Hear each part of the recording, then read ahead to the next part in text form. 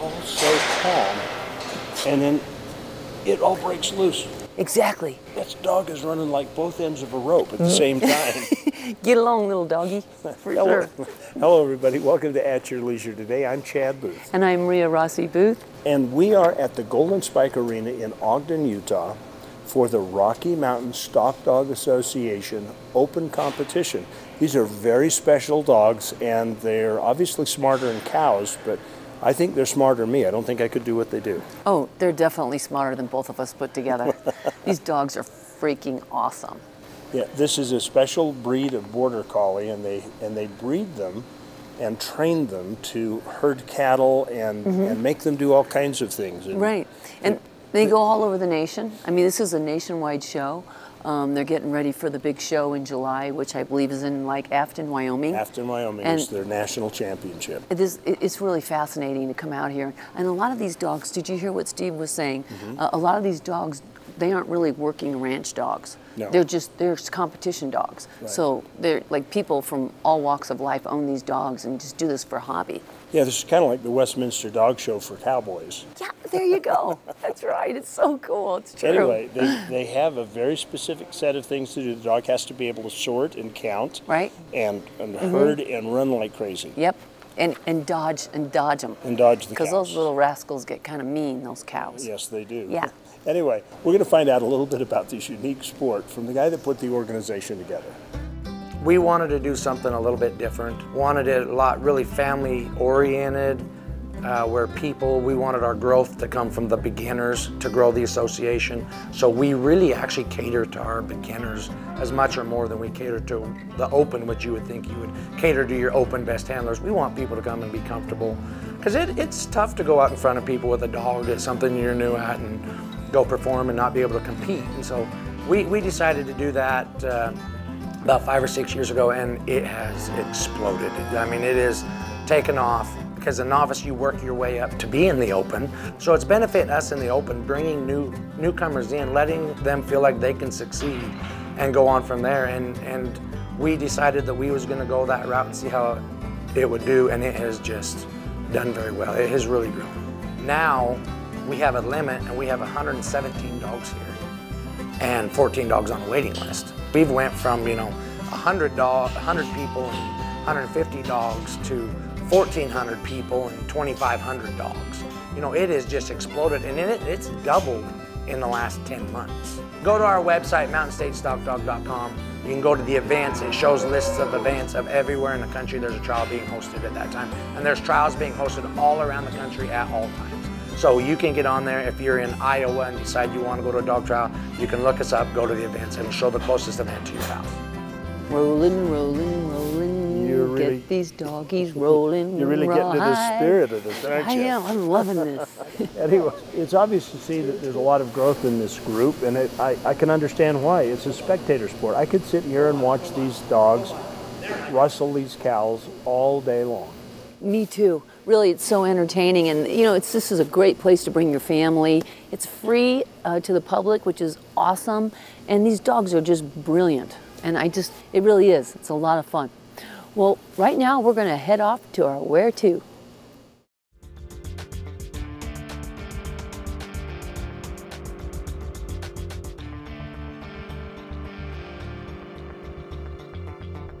Welcome back to At Your Leisure. We are on the arena floor. They've just been finishing up their next round. They kind of go through and say, this is what your obstacles are going to be. Yeah. This is what you've got to accomplish. And Steve likes to throw a few extra little tricks in it. Just to kind of spice it up. Just to kind of spice it up. So what we have found so far is that a lot of people come to this event for a lot of different reasons from a lot of different places. Let's share some of them with you. Well, my wife and I have always been into horses and cattle. We've had dogs from time to time, and some friends of ours were into it, and we just kind of gravitated that way. We thought it was kind of a neat thing. A lot of the trials that we go to are on horseback. I just thought, oh, what a cool world. I've got everything that I wanted, everything I like. I've got the horses, I've got the cattle, I've got dogs, and we've just kind of continued to grow with that.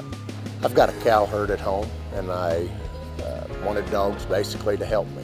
And bought my first dog and went to a dog trial one time. And, like I say, it started out with cows. It's like nothing you've ever experienced. Like you can be out there and watch it, but there's nothing like just getting in and doing it yourself, having that special bond with that dog where you're just watching the stock, you're watching your dog control the stock. It's a partnership. You and your dog are both working the stock and completing an end goal. It's just really cool. It's so much fun watching them develop into their own personality. Like even at this young age, he already has his own personality. He's definitely a top dog in the pack. He loves to parade in front of everybody else and beat up on them. It's actually really fun, and you can meet a lot of good people down here, and it's actually a fun way to do life. Every time we come, we see the same people. They become good friends. You know, so it's an extended family, and we really enjoy that. Yeah, it's really wonderful to learn about all the people here that show up at this event. Yeah, it is one big happy family, isn't it? Yes, yeah, indeed. Yeah. Speaking of happy, check out these beautiful happy donuts. Like, I would eat every single one of these right now. And I would watch you. I know. And then I have to go swim for, you know, an hour. But no, these came from Kent's Market, and this guy knows how to make donuts. Yeah, there are several of them around the Ogden area. Yeah. And, you know, that donut to me with a bottle of hogwash would be perfect. Okay, whatever hogwash is. How about just that little pink and red and blue juice right there? Do you know how much sugar that would be? About 97%. You have to go out there with the dogs. I'd be faster than the dogs if I had that much sugar going. I don't want to see it. Okay, well, good, because instead we will go to this week's Along the Way, brought to you each and every week by Rocky Mountain ATVMC.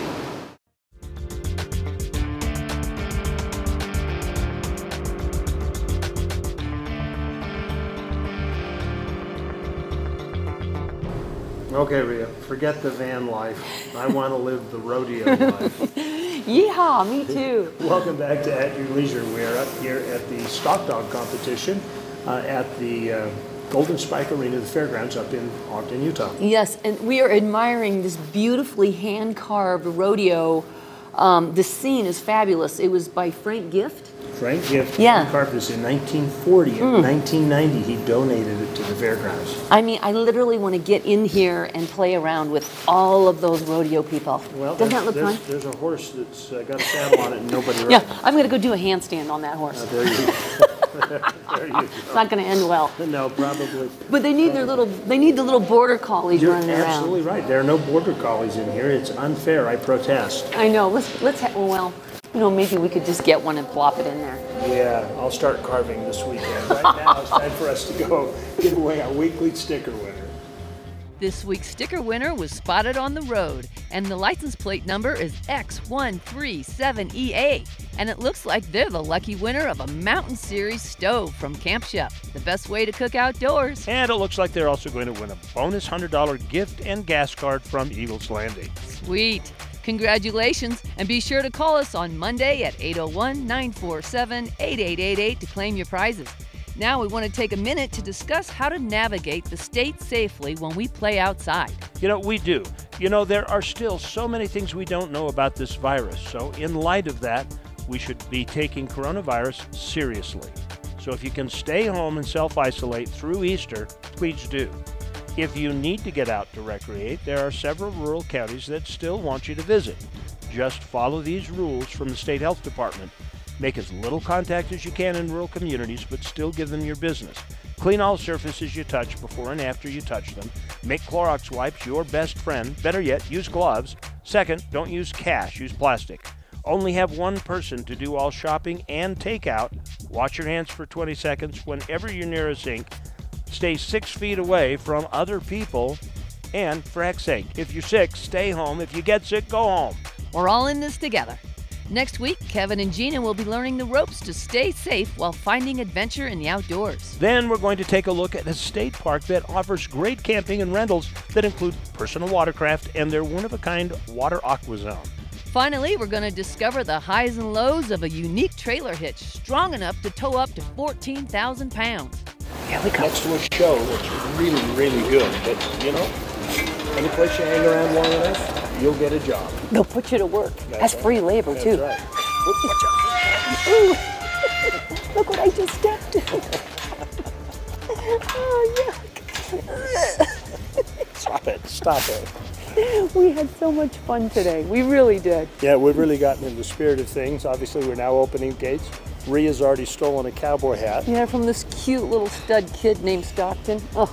And I'm working at kidnapping a dog. Yes, that's right. We're going to come out of here with real cowboys. We'll have to give it an alias and paint a mustache on it.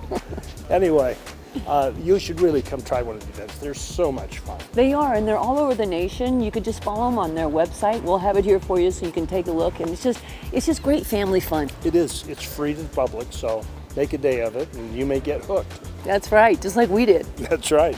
Well, okay, so you know what I'm going to say. What are you going to say? I'm going to say there's adventure around every bend. It's just up to you to get out there and create it yourself at your leisure. See you next time. All right, bye-bye.